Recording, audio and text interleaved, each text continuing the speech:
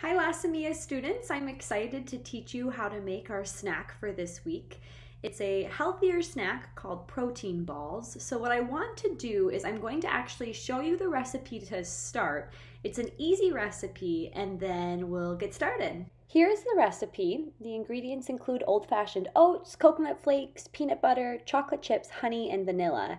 And one of the reasons why this is a healthier recipe is you can see here that it includes fewer ingredients.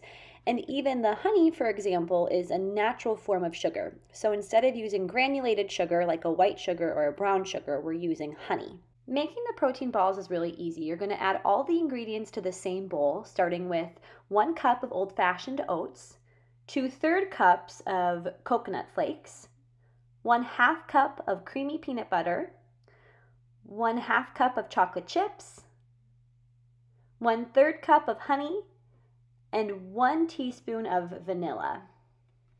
Once you've added all the ingredients to the bowl, you're going to want to stir them really well so it looks something like this. And then you'll place the bowl in your refrigerator to sit for about 1 hour.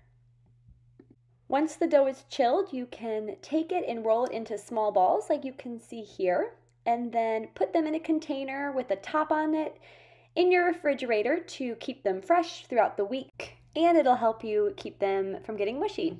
Here's the recipe again, so you can pause the video to read through the directions more slowly. I hope you really enjoy this tasty and healthy treat.